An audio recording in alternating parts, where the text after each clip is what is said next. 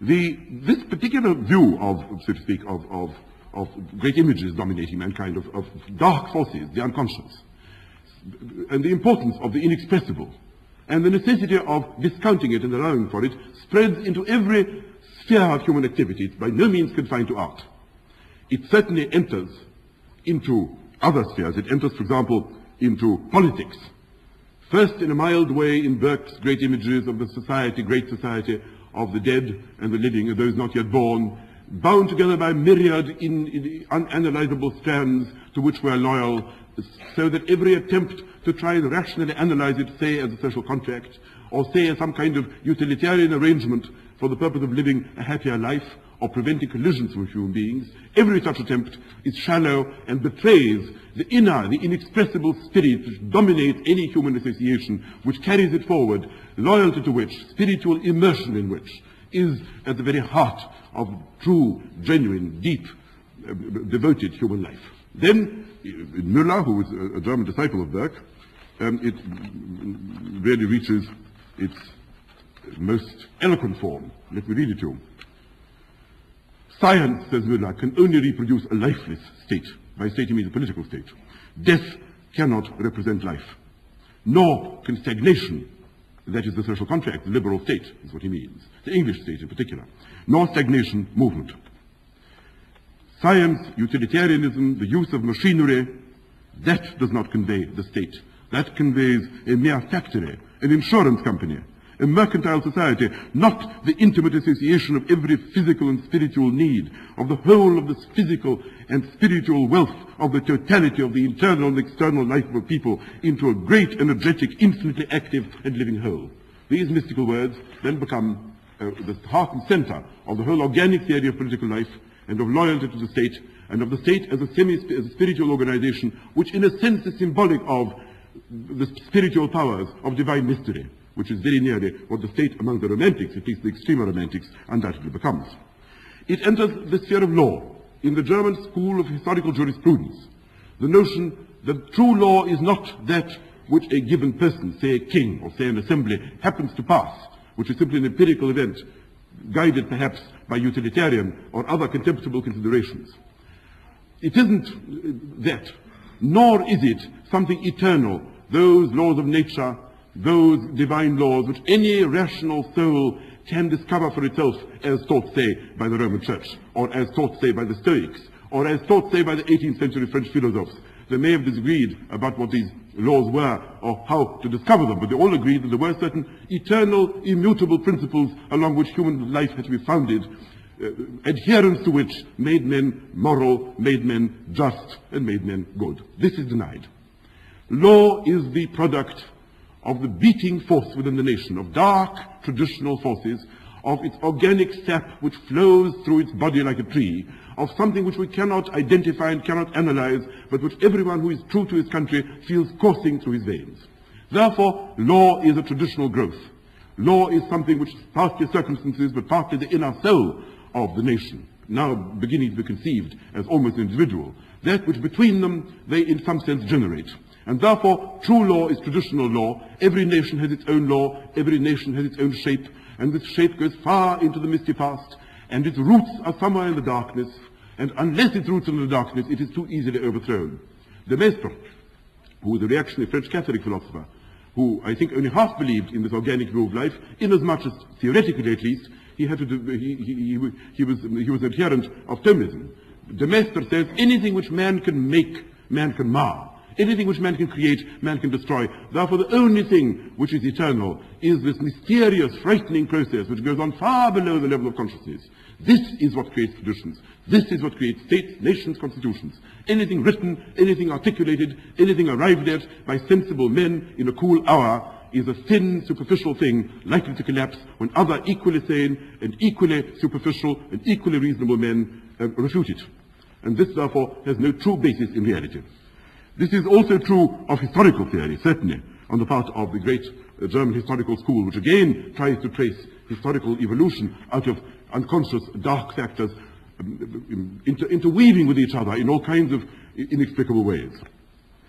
There is even such a thing as romantic economics, in the form, for example, of the economics of men like Fichte and of Liszt, particularly in Germany, who believed in the necessity of, say, creating an isolated state, the geschlossene Handelsstaat, an isolated state in which the true spiritual force of the nation can exercise itself without being buffeted by other nations. That is to say, where the purpose of the economics, the purpose of money, the purpose of trade is towards the spiritual self-perfection of man and does not obey so-called unbreakable laws of economics, which even people like Burke believed. Burke said indeed, that the laws of commerce are the laws of nature and therefore the laws of God, and deduced from this that nothing can be done about passing any radical reform, and the poor would have to starve. This is approximately the consequence of this. This was, as you know, one of the consequences which led the laissez-faire school of economics into a certain amount of justified disrepute. The romantic economics is the precise opposite of this. All economic institutions must be bent towards some kind of ideal of living together in a spiritually progressive manner. And above all, you mustn't make the mistake of supposing that there are external laws, that there are some kind of objective given laws of economics which in some way are beyond human control. This is a typical return to the rerum natura. This means once again you believe in a structure of things which can be studied, which sits still while you look at it and describe it, and this is false. Any such assumption that there are objective laws is simply a human fantasy, a human invention, an attempt on the part of human beings to justify their conduct, and particularly their disreputable conduct, by calling into being, by placing the responsibility upon the shoulders of imaginary external laws, such as the laws of supply and demand, or any other kind of external laws, this law of politics, that law of economics, which is alleged to be unalterable, and which therefore in some way not only explains, but justifies the poverty, squalor, and other unattractive social phenomena. The Romantics in this respect could be either progressive or reactionary. In what might be called revolutionary states, radical states, created after the French Revolution, they were reactionary, they called back for some kind of medieval darkness. In reactionary states, say Prussia after 1812, they became progressive inasmuch as they regarded this artificial creation of the King of Prussia as a suffocating artificial mechanism which stifled the natural organic thrust of the life of the human beings imprisoned by it. So it could take either form. That is why we get revolutionary romantics and reactionary romantics. That is why it's impossible to pin Romanticism down to any given political view, however often this has been tried. This, I think, is the fundamental, those are the fundamental bases of Romanticism. Will and the emptiness, so to speak, of outer space. The fact that there is no structure to things, that you can really mold these things as you will. They only come into being as a result of your molding activity. And therefore, opposition to any view which tried to represent reality as having some kind of form which could be studied, written down, learnt, communicated to others, and in other respects treated in a scientific manner. There is no province in which I think this particular attitude is more evident than the field of music, about which I have not yet spoken. It's interesting and indeed even amusing to watch the development of attitudes towards music from the beginning of the 18th to, roughly speaking, the middle of the 19th century. In the 18th century, particularly in France, music is regarded as on the whole a fairly inferior art. Vocal music has its place because it heightens the importance of the words. Religious music has its place because it contributes to the mood which religion is meant to induce. But it is clear, for example, D'Urfey, towards the end of the 17th century, says that it is obvious that the visual art is far more sensitive to the spiritual life of man than, for example, the ear.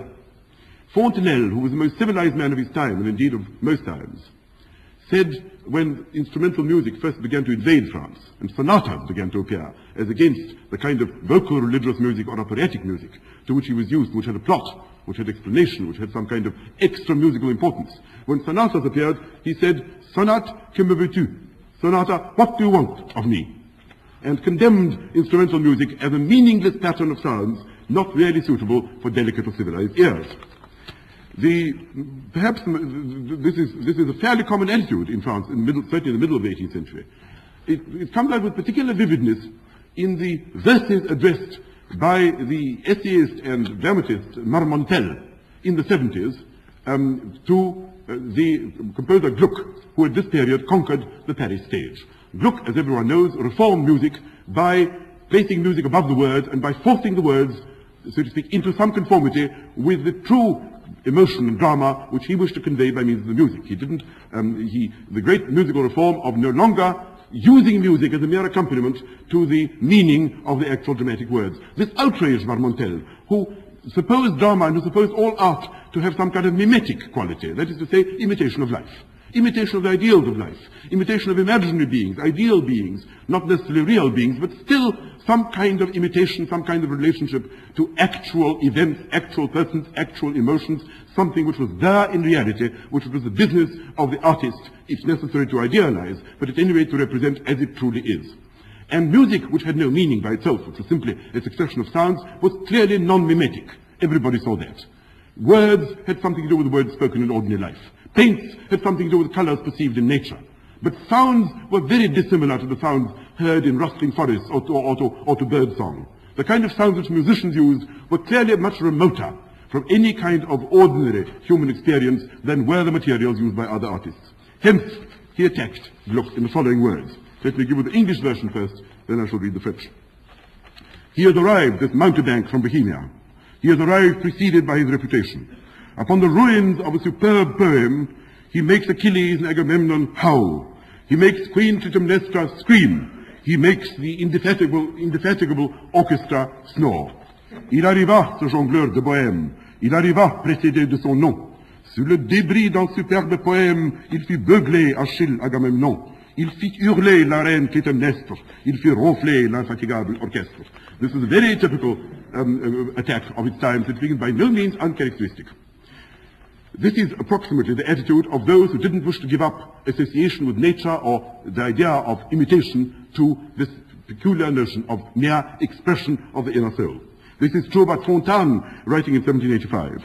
For him, the only purpose of music is to evoke certain emotions. Unless it evokes some kind of emotions which are already there, unless it is reminiscent of something, unless it is in some sense associated with experience of some kind, it has no value. Certainly sound as such express nothing and need never be employed in this particular way. Madame de Stael, very typically, already in the beginning of the 19th century, speaking about music of which she alleged herself to be extremely fond, said something of this sort. The value of music lies in the following. What man, she says, exhausted by a life of passion, can listen with indifference to the tunes of his tranquil youth? What woman whose beauty time has at last ravaged can hear without emotion the song that her lover once sang? Well, no doubt this is true, but this is a very different type of approach to music from that which was already being expressed by the Romantic Germans of this particular period. Even Stendhal, who liked Rossini with an almost physical passion, says about the music of Beethoven that he detests these combinations, he detests the combinations of this learned and almost mathematical harmony. Rather the sort of thing which people nowadays might be inclined to say about, say, Schoenberg.